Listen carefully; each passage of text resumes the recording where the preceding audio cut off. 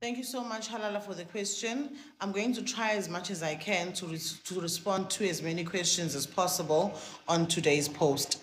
So you said you're struggling with uploading documents. So the problem with the NSFAS site is that this is all due to just file formats only. So if your files or your documents that you have scanned are not in PDF formats, then you're going to be having a problem. So please ensure that your documents are saved as a PDF. If you use your phone to scan your documents, please go to where you scanned to the app that you used, and then you can change your files into PDFs. Then you can save them on your phone and you're able to upload them. If they uploaded them for you at an internet cafe, or you're using an internet cafe, or you're using a laptop, you can then go to save as, and then you change your document to save as PDF, and then you try and upload those documents again, and hopefully they are going to be uploaded successfully. So please do check if your documents are saved currently on your device, be it your cell phone